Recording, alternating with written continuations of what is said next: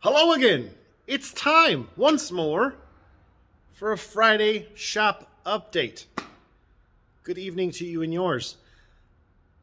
I want to start out by first saying I apologize. Last week I did not get a video out. That was actually intentional, not accidental.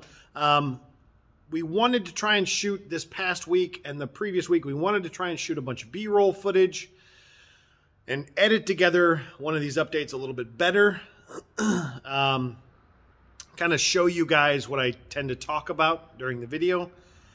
And we shot all that footage. We got everything ready to go. And man, we just ran out of time this week. So it wasn't all for nothing, but you're going to get a standard Friday shop update. Just me walking around talking with you. Now, it has gotten cold here, as you can tell by my sock hat and clothing choice. It's about 30-something degrees outside right now, and inside the shop it's about 45. We actually have the heaters off right now because the heaters all make a bunch of noise, so that doesn't help with shooting videos. Anyway, because it's cold, that's when we get a bunch of people dropping their cars off. Of course, right? You always get your sports car prepped and ready when it's cold out.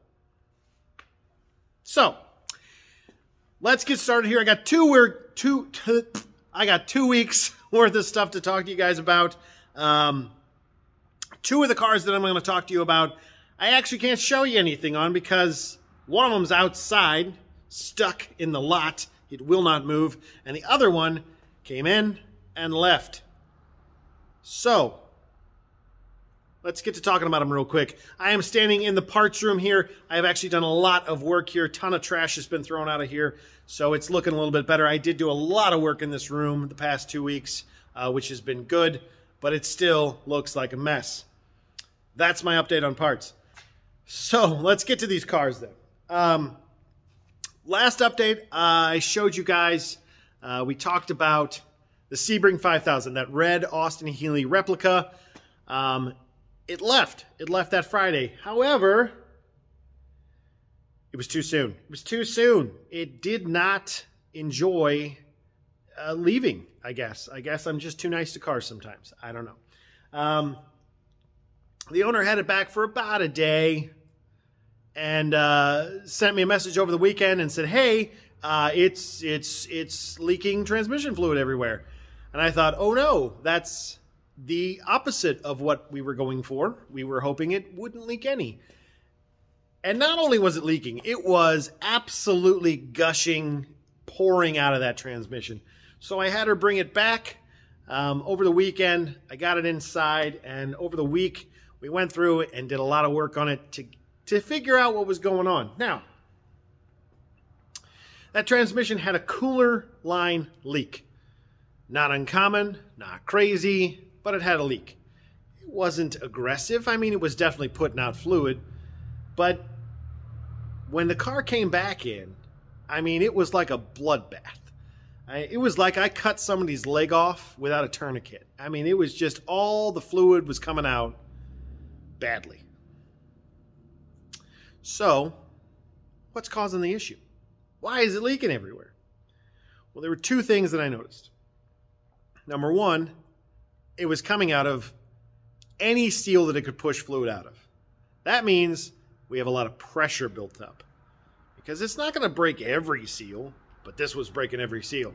So it's definitely got a problem there. It was building too much pressure.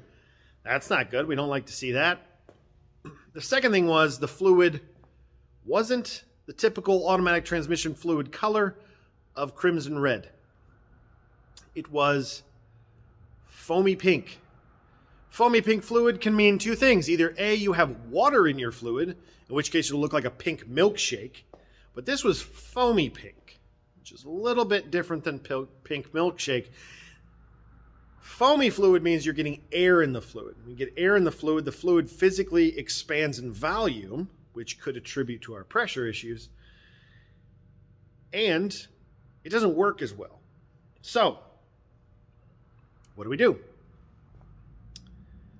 The first thing I did was I checked the breather vent on that transmission. There's one, it's on the driver's side of the transmission on a turbo hydromatic 350. Checked that to see if the breather vent was open. Come to find out, there wasn't actually a breather vent fitted. It was just the hole for the breather vent, which meant, as I stuck the probe down in the hole, eventually it bottoms out on another piece because it's not just a hole. There's like a plate in there, and there's a smaller hole, and it's a whole thing, and I don't know why they did it that way, but they did. So, nothing to clean out. It was clean. I thought, okay. So before I just immediately put an air chuck on the breather vent and put 120 PSI to it to see what happens, I thought, let's drop the pan. Now, when it came in here the first time, I had the intent of dropping the pan and changing the filter, but actually rethought that process and said, I don't really need to do that. It was a coolant line leak. There was nothing that was telling me that it needed to have the pan dropped and the filter changed. So I just fixed the coolant line leak, topped up the fluid, and she went on her way with no other leaks. But in this instance, I thought, let's drop the pan. Let's see what's going on underneath. Pulled the pan out, clean as a whistle inside. Looked like a brand new transmission. No metal inside, no chunks of stuff. All great. Fluid was pretty clean, as it should be since it's been actively being replaced since it leaked. And I thought, well, maybe the filter is loose down there. There's 2 screws that hold that filter up against the valve body. I thought maybe those screws were loose. No, they were good. They were tight. Okay, well, it's not a loose filter causing aeration. So I pulled them down. And as I dropped the filter down, I could see the gasket. Now, these use a gasket, not an O-ring. We work on a lot more Land Rovers here, and Land Rovers, the Borg Warner type transmission fitted in those, actually uses an O-ring to seal the filter. General Motors transmissions use a paper gasket. This paper gasket can only go on one way. And in this instance, somebody put it on the wrong way. So one of the 2 holes in the filter that go up into the valve body, one of those holes had no gasket on it, and the other one only had part of a gasket sealing it up, which means it wasn't sealing it at all. So, pulled the filter off, bought a $12 new filter, put a new filter, new gasket on the right way, and we buttoned her up. But before I did all of that, I took and I put 20 PSI air pressure to that breather hole.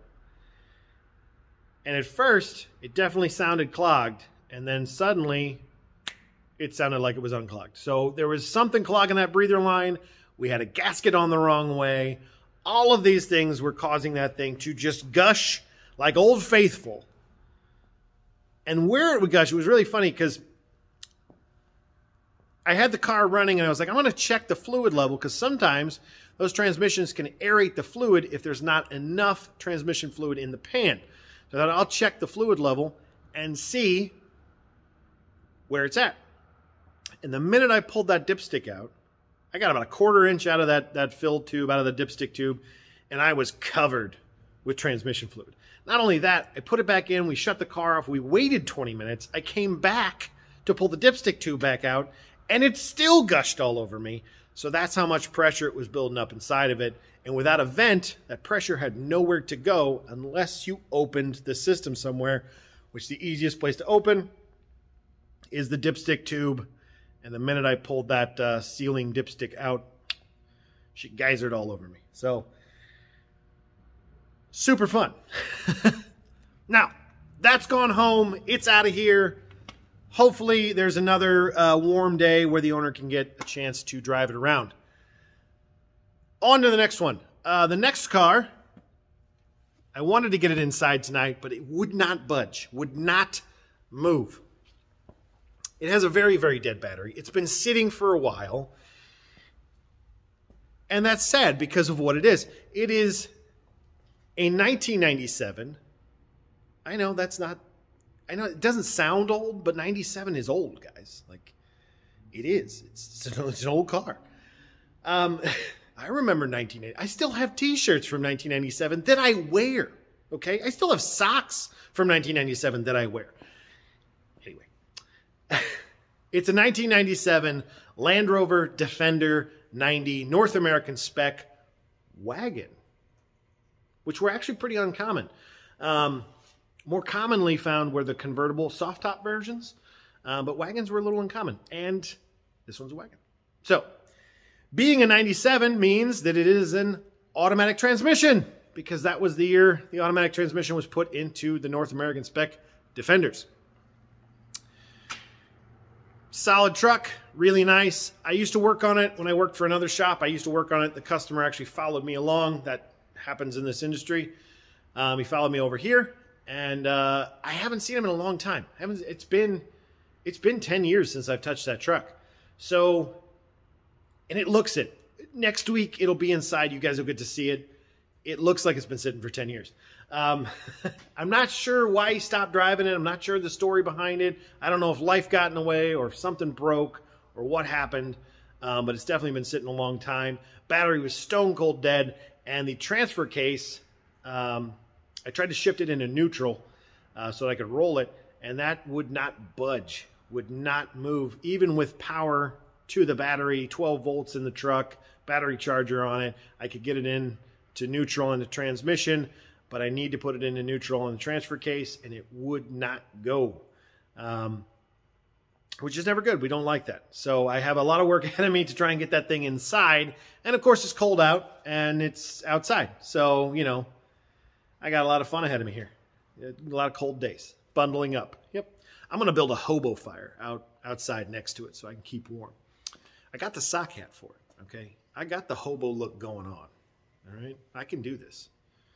Don't put it above me. I'm not high class enough to not have a hobo fire. So, the last car that we got in this week, yeah, we had 3 in this week. One went home. Already talked about it. Another one's outside. We just talked about that one.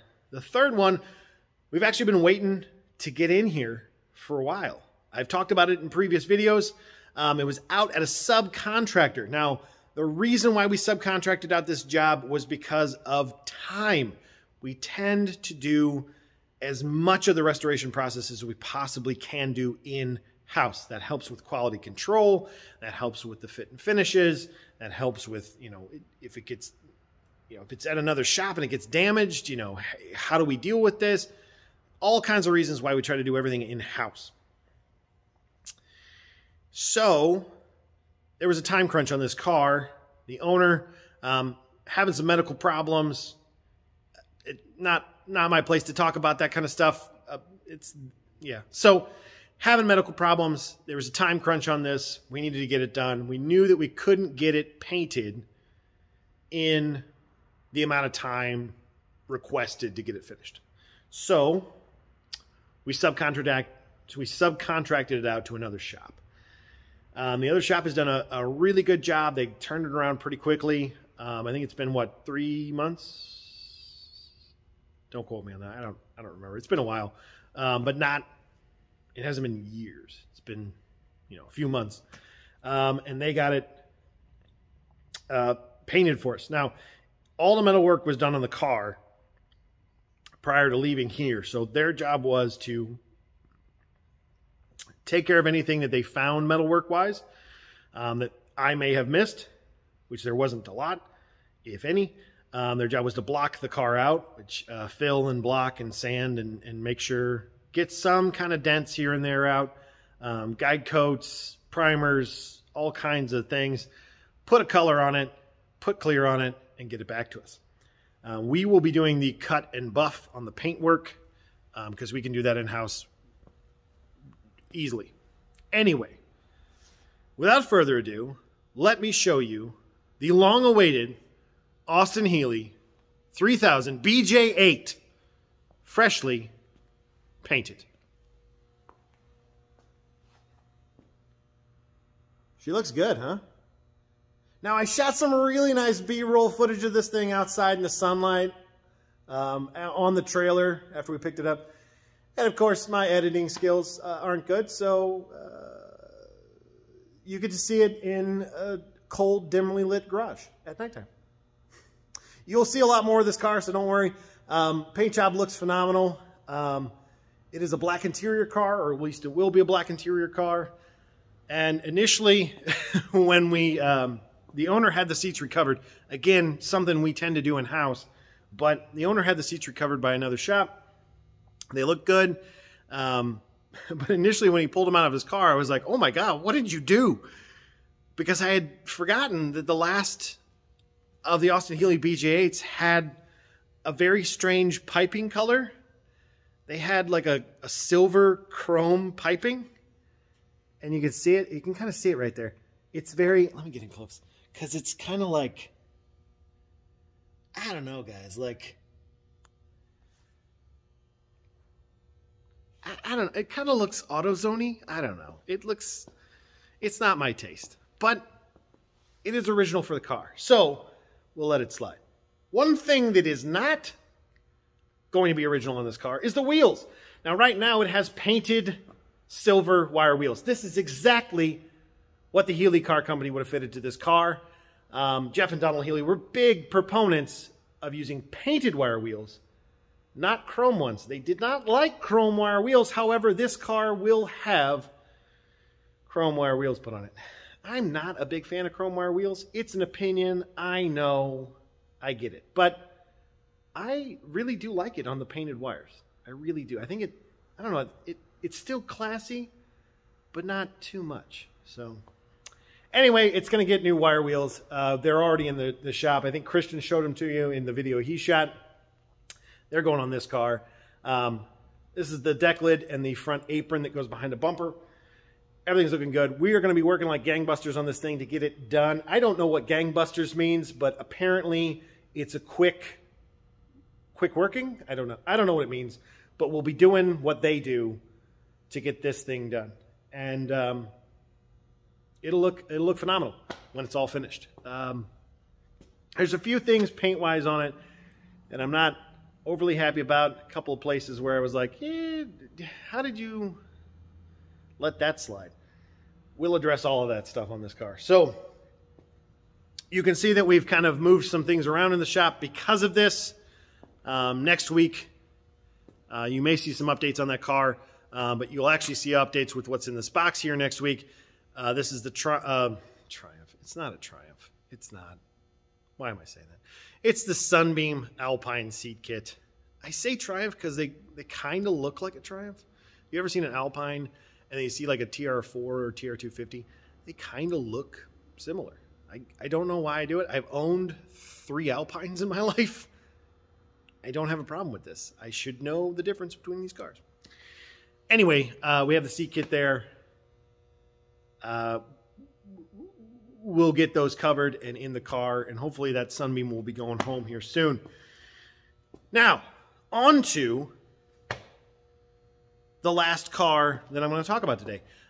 You know, it's your favorite. I know you guys watching this, you love hearing about this car. And it's the Jaguar. Again, yeah, more Jaguar. Yeah, see it? It's still there. Lots of work has been done. Christian has been working his fingers to the bone here.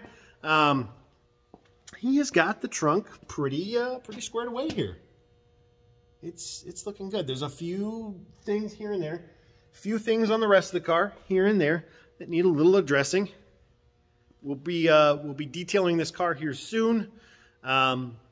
Christian's going to call the owner of the car and give him the information on the control module. We'll get the battery in it. We'll get everything running. We'll get the rest of the switches put in that he brought in. We'll get those installed and wrap it up. It's on the home stretch here, guys. It's on the home stretch. She's going to look good. It's just in time for driving season. It's not, though. It's very cold out now. Good thing Jaguars have decent heaters in them. So, anyway, that is the long of it. We have a few, you know, I've been doing some cleaning, you know. You see that? I mean, that bench, you guys haven't seen the top of that bench in any of these videos, I don't think. And now you can. We got a lot of work ahead of us. We got a lot of projects coming in. We've got another project that wants to come in. It's an MGB. She usually has us do a bunch of winterization stuff on it. We got to find some time to get that thing in here. We got that Defender that needs to come in here and get work on it. We got to start working on this Healey. We got to finish up the Jaguar. We need to get back on the Triumph TR3. We've got a Lagonda over there that we need to crack in on. And we have an MGA over here we need to do work on. We've got a Sunbeam. It's almost like there's a lot of work here. So stay tuned. Keep watching these updates. If you haven't, like, subscribe, notification thing, box, bell icon thing that's at the top. Click on it, and you will see more of my gorgeous face every week, telling you all about the ins and outs, the goings-ons of this shop. And it's going to be good. So, on that note, I will talk to you all next week, next Friday, hopefully with an edited video. Hopefully, we will figure that out. We're mechanics. We are not videographers. We're not those guys. We don't do that. We're not cinematographers. We're not that either.